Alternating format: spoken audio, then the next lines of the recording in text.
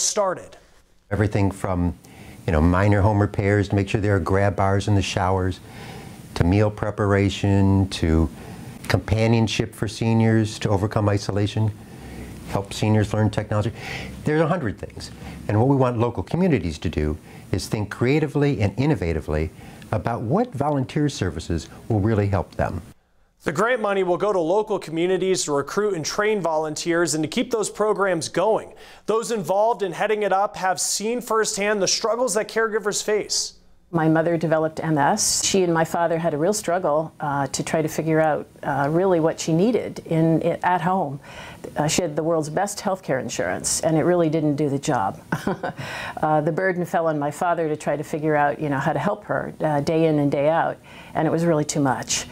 The National Volunteer Care Corps plans to act fast and will have an application for local volunteer groups to fill out soon on caregiveraction.org. Microsoft is taking new steps to help protect your privacy. The company says it will enforce the rules set by a new California law nationwide.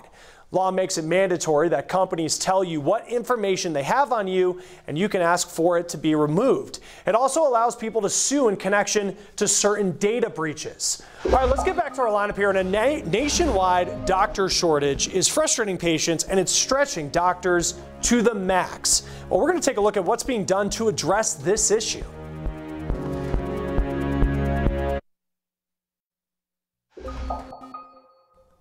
There are major concerns about a doctor shortage. Some expect the U.S. to be 122,000 doctors short of meeting demand by 2032. Alicia Nieves looking into why and what's being done to help. If you recently waited in a crowded doctor's office or you called to make an appointment and were told the next available is in several weeks or months, you've already experienced the effects of America's doctor shortage. Hello. It has become more common for doctors like New Jersey urologist Thomas Muller. So how you been? To practice with the packed patient schedule. The amount of patients we see is borderline insane. I'll be the first one to say I don't think it's the best thing in the world. The things that I do to combat it is I just invest a lot of time beforehand. Dr. Muller and the team of physicians at Delaware Valley Urology each see upwards of 50 to 60 patients a day, and that still is not enough. With the baby boomers becoming, in their 70s, there are a lot of people to be seen. The overall structure of medicine, at least as far as training is concerned, they've never really increased the enrollment in medical schools. Unless significant steps are taken, the Association of American Medical Colleges predicts the shortage is only going to get worse. In terms of the shortage expected in the decade to come and the workload you already have, if that isn't addressed, can you take on more patients? I don't know. I think I'm at my max. I don't think you can do a whole lot more. To help with the issue, legislators are proposing several bills that would raise grant money for more medical residency slots and make it easier for foreign doctors to practice here. Medical schools have increased scholarships. Some have even created specific residency slots for those willing to practice in rural areas. There are folks who think that there is a shortage. I think we have as much of a problem with a maldistribution. Dr. Bob Motley runs Jefferson University's Physician Shortage Area Program. We have about 50% of all physicians in Pennsylvania that are actually clustered in 3 counties, but 75% of Pennsylvanians actually live outside of those areas. Motley's program has graduated roughly 400 doctors. Almost 80% are now practicing in rural communities hit the hardest by this doctor shortage.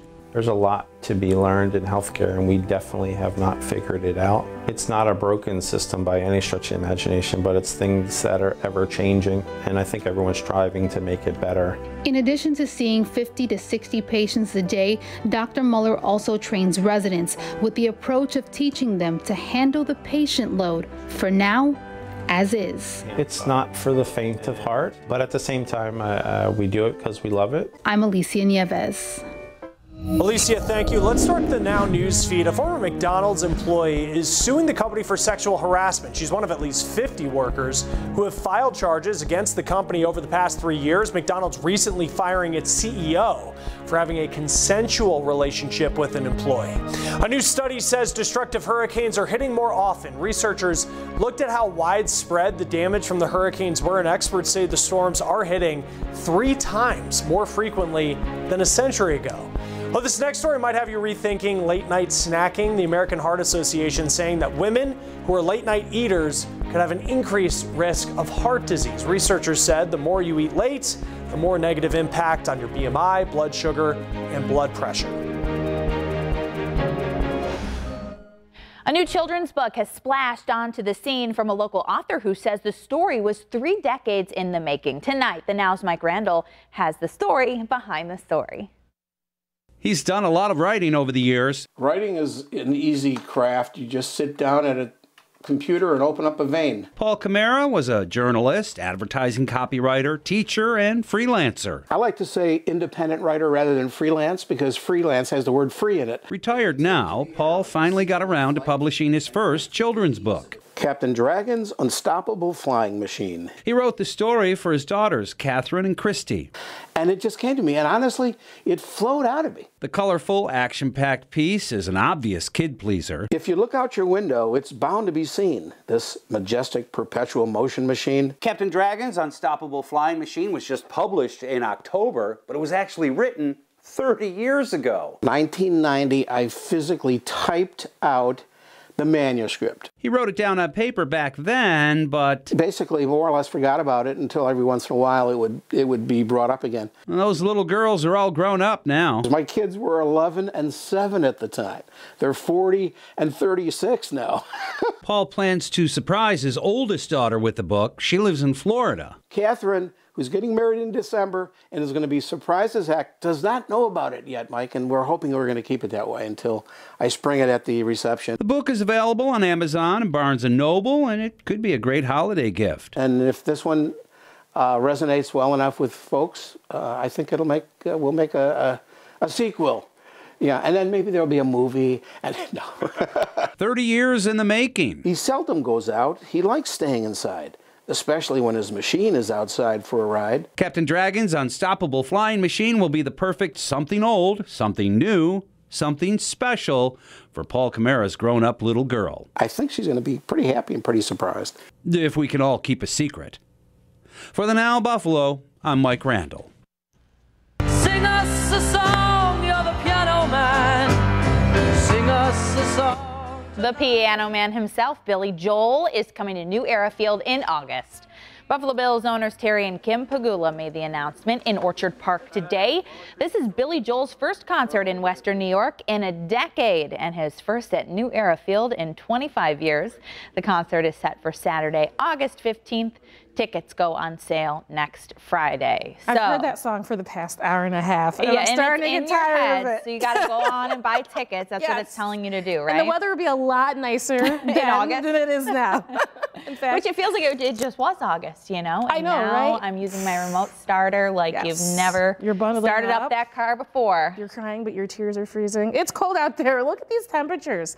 We're already in the teens to 20s. When you go closer to the lake shore, it's going to be warmer because the lake is warm. But then pay attention to Wellsville. I'm going to show you our did you see how much we lost ground in the temperature department? Our wind chills, it feels like 2 below 0 in Wellsville, and everyone else in the single digits. Now as you head more north, especially towards the lakeshore, you're seeing double digits here, but Niagara Falls, you're getting in on the single digits as well. Now let's take a look at your hour-by-hour forecast. These lake showers are not going anywhere until tomorrow morning. At 7 a.m., we're still getting stuck in this winter weather advisory here. That doesn't expire until 10, so we're seeing those lake showers. But as we get closer to 10, did you see how they just dwindled down? And now it's heading up the lake through the Niagara Peninsula, but not an issue for us. We're going to start off with sunny skies, and those clouds are going to thicken as we go on throughout the day. So I was telling you, we have hope on the horizon. Now, I know 30s are usually not a big deal, but after feeling like we're in the single digits, we're going to be 20 tomorrow, 23, 36 on Thursday, feeling warmer, Friday at 35 with some rain, snow showers, and Saturday at 27, but not pictured here. Sunday and Monday, especially Monday, we're getting into the 40s finally. So there is hope on the way. We're staying cold for a little bit, and then it will finally warm up. Enjoy that fur day. Back to you. There's less than a year to the next presidential election, and one group's calling out Congress for not doing more to protect the system. It may surprise you, there is no federal oversight of election vendors. These are private companies that provide program and service voting machines, update voter registration databases, and do the reporting of unofficial results on election night and more. We really do need to have transparency from those vendors and to have a better understanding of their security practices. That's what the Brennan Center for Justice is arguing in a new report released today. It calls for a federal certification program of election vendors. It requires them to meet certain security standards and disclose things like who owns them and report critical incidents. Just 3 election vendors control more than 80% of voting systems used in the United States. 3 years ago, the election system was targeted by foreign governments. There have been other critical incidents since then, like in Maryland back in 2018. One of their major election system vendors was actually under the control of a Russian oligarch with very close ties to Vladimir Putin. That had been the case for a couple of years. They only learned about it, apparently, when the FBI informed them. There's no reason why that kind of information shouldn't be public. The Brennan Center for Justice has a petition on its homepage to get Congress to take action on election vendor oversight. Some 44% of people plan to use plastic for holiday gifts this year, according to Experian. Financial experts will tell you to budget and only spend what you can pay off. Now, there are other ways to use credit responsibly and to benefit in the process.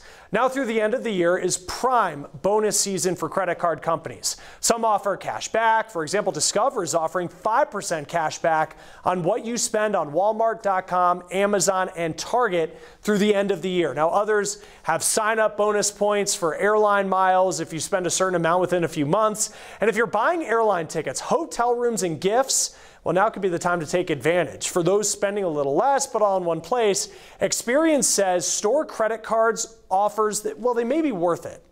If you go to a store, for example, and they're offering discounts on purchases if you open a new account instantly, you might want